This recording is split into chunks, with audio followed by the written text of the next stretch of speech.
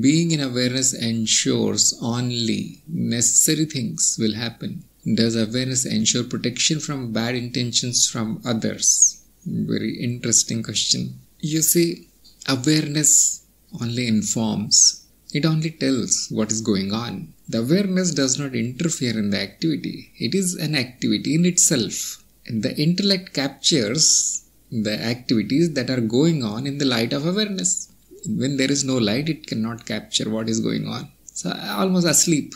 The intellect is asleep. So when there is an attack from outside, bad intentions or whatever, if there is awareness, it can be caught. That I was in a good mood, suddenly I am feeling very bad.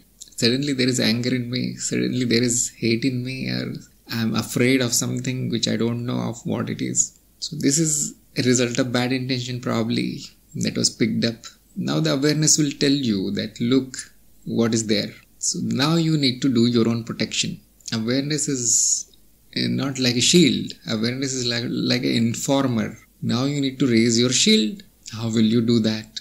That is totally different topic, no? From the occult field. Now this is totally like non-physical phenomena, but some people, they express their bad intention. And if you are not aware, you will not react properly there. You will attack back, or you will insult back, or you will be running. You will run away. You will be afraid of that. When the bad intention is expressed physically, voice or by any action. So there also the awareness is useful. When you are aware, just like you said, only necessary happens. Okay, there is bad intention. Now I have no business here. This is necessary, isn't it? There is no need to engage with bad intentions, because that means you are accepting it. We do get bad intentions sometimes, and the proper action is to protect, to shield ourselves, and then there is no need to attack. The attack only causes the bad intentions to become worse. Look, he is exactly like that which I thought. This will be the reaction from the other side. It only confirms their notions that the other person deserves bad treatment. So your only option is, it can vary from people to people, but I've seen my only option that remains is to avoid, is to go away. There is no other solution. Now you will say, from how many people should I run away? Yeah. Are you surrounded by only these people who have bad intentions for you? Too bad. Graham has a screenshot. I see schedule for awareness practice in the videos on awareness experiments. Measuring the amount of time in awareness doesn't fit with my understanding of the awareness practice how you have discussed in Satsang. Can you clarify? Yes, you see, I have said this in the video, if I remember, that this is only indicative, which means it is giving you a very rough idea of what to do in your day. Like I said, you need to be aware for 4 hours for next 12 months. Are you going to just calculate these things somehow? Are you going to put a stopwatch there, whether 4 hours are over or not? Are you going to mark in the calendar? No. I said this in the video, I think, that this is how it should look like roughly. This looks like progress to me. That first 3 months you are trying somehow. 1 hour, good enough. Next 6 months, 2 hours is good enough. But you are not going to measure exactly. Like you said, measuring the amount doesn't fit. Nobody can measure it. What is this doing is giving the intellect a goal. That is what it likes, isn't it? Whether I am progressing or not. So how to measure the progress? How much awareness is there? We are not even trying to measure the intensity of the awareness. How will you measure it? But there are some indications, yes. But we can measure the duration. How many times I lost it? So on. So indicative only. You need to fill up the details there. Nobody can do this. Even I have not done, I have not followed any kind of schedule, because the awareness refuses to follow the schedule. It does its own dance. So what does this schedule do? It will give you a goal to achieve. Yes, it should not be taken too literally. I think I cleared it in the video that you need to make your own schedule. I said this is an example schedule. What it is showing is it is growing. That's all. Make a schedule so that you are motivated to grow it, increase the duration, increase the intensity. Now some people will be asking, what is intensity of awareness? Remember that there can be a few kinds of awarenesses. The awareness of your surroundings, environment, awareness of the people, very important, awareness of your body, then awareness of your mind, the feelings, emotions, thoughts and desires. If you can achieve all of this, we say there's intense awareness. Is it possible? It is possible. It is going to take time, isn't it? You need to be very, very dedicated to reach this thing. What I follow is become aware of that which you need to be aware. If you are driving very fast, you need to be aware of the environment. Then you don't worry about anything else. There are only milliseconds for you to react properly on at that speed, 90, 100 kilometers per hour. How much time you have to react? Milliseconds, especially in India.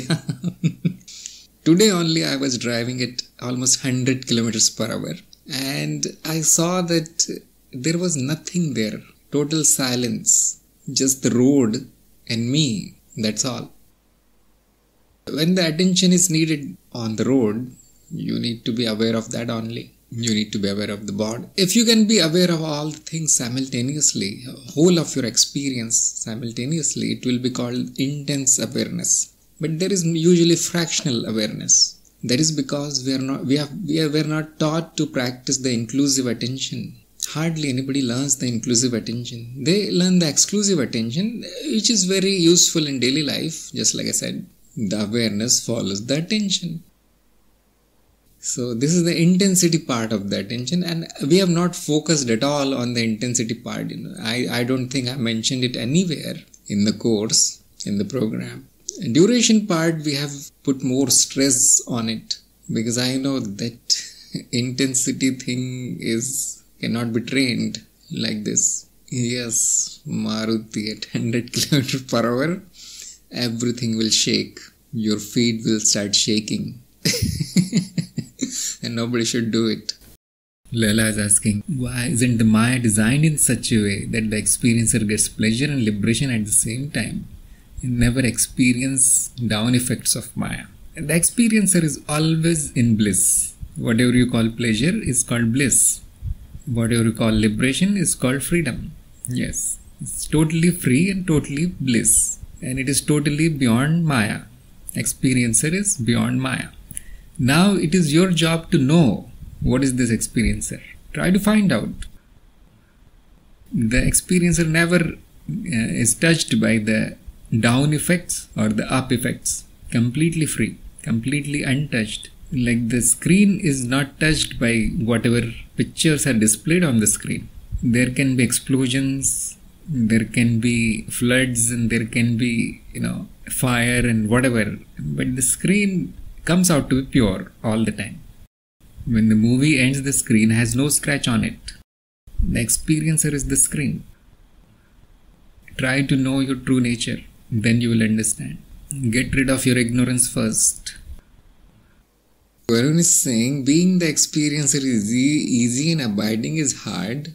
I don't understand, because abiding is being the experiencer, isn't it? Abiding means what? You be the experiencer, don't be any experience. Can you tell me the difference between these two things? Being the experiencer and abiding. Probably there is some fault in your understanding. That is why you think it is hard. What do you mean by being the experiencer? And what do you mean by abiding? Rajit is saying, I get a feeling that after 10 years we'll have gurus invading metaverse. It has already happened.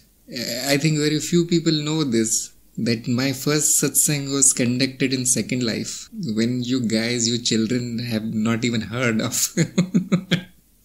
what is Second Life. Okay, Sweetie is saying, isn't gathering these knowledge like trying to chew? That which has already been chewing. Yes, once you know the basic, the fundamental knowledge, we say, which is given in the path of knowledge, then everything else is simply a repeat. It is going to repeat. Yeah, you're right. Even, there are some students of mine, they say, now the Bible is crystal clear after I heard you. I said, why not repeat? It's the repeat. It's not a simple thing to read that Bible, you see. It's a huge book and they go through it like a child's play. Oh, I know what he's saying here. I know what he's saying there. Path of knowledge students, they are going to put all these priests and all out of their job. An average person in our program knows much more, probably 50 times more than the priest speaking in the church. They can explain the Bible most beautifully. So yes, repeat. Once you get the basic knowledge. Now I don't read any book, you see. My house is bookless. Varun is saying, I mean the experiencer is always there. Abiding is hard. Okay, tell me, what are you doing? You must be doing something. That's why it is hard. Can you tell me what are you doing? I forget to remember. When you remember, what do you do to remember? Can you tell me? Forgetting is easy, I know. It happens automatically. How do you remember it? Varun is saying, I remind myself that I am the experiencer. Who is this I? If you are the experiencer, can you remind yourself? Does the experiencer remind itself? I am the experiencer. What? How do you remind yourself? I is a mental activity. Yeah. So who does it? You are the experiencer, you don't do anything, and the I is a mental activity. Who is doing it then? Who is bringing on the awareness? Can you tell me? Point to that thing, show me. Don't use the word I in this, you are on the path of knowledge now. Yeah, the mind. We say that it is happening. There is no you. Who is doing the hard work? That is also an illusion that it is hard. There is nobody doing any work there. Experiencer is experiencer, like you said. It does nothing to remind anything. And the mind does it automatically. Where is the effort? Who is doing the effort? Which effort? Just before you are aware, what effort do you find? Think about it. Why do we say that awareness is effortless? Why do we say effortless effort?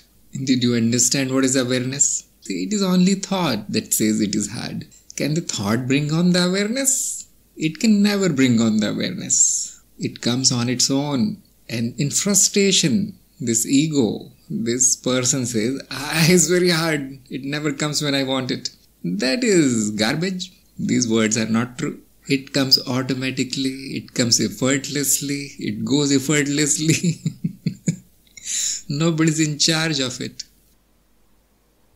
So what is the point of saying be in awareness? Like he told me that, look, there is a schedule you told me. What is the point of that? You see, that is seeding the mind, seeding the memory with this intention. Like somebody said, Karish said, intention. Intention brings it on.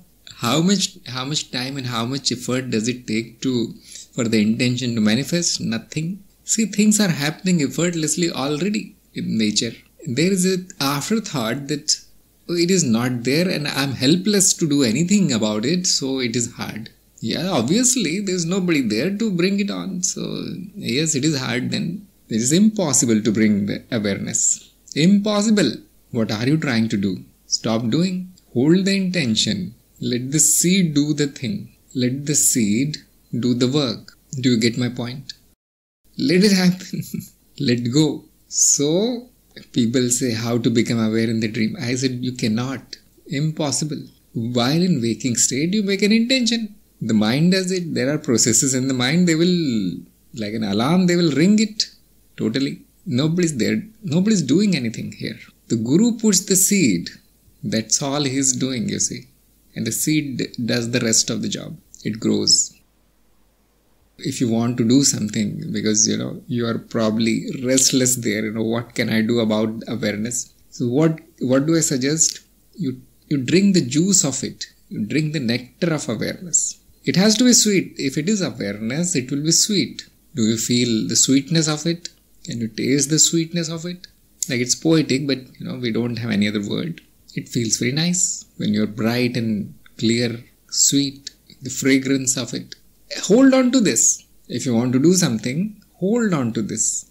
As the mind gets the taste of it, it will develop affinity for awareness. So then that means, there will be more occasions of awareness. It will do that.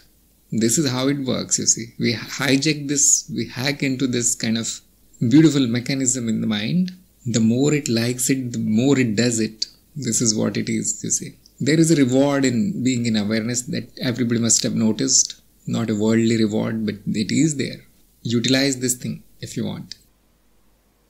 Don't try to bring on the awareness. When it is there, the seed has worked. The Guru's intention is working here. First, initially you need that. The Guru will tell you all the time, be aware. That puts a little bit of programming in there. And this programming starts executing. And now, the software terms, very easy to explain. So you hold on to this thing, drink the nectar of it, and then the mind will get addicted to it. And then it will expand according to our schedule. You will think, I'm progressing very nicely, I'm doing something. It is happening on its own. The program only builds an intention. Now Graham must be, getting it clearly. The program is there only to plant a seed. Not the program, the schedule of 12 months and all. Just to plant the seed. Put the intention. Recently, Ashwin produced the video based on our satsang that day, which happened. It is in Hindi actually. Those who can understand Hindi should go and watch that video. And all your doubts will be cleared.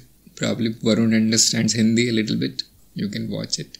Ashwin's video on Sakshi Bhav. So this is called cultivation for some reason, because you see, you cannot put the seed and you cannot pull the seed into a plant.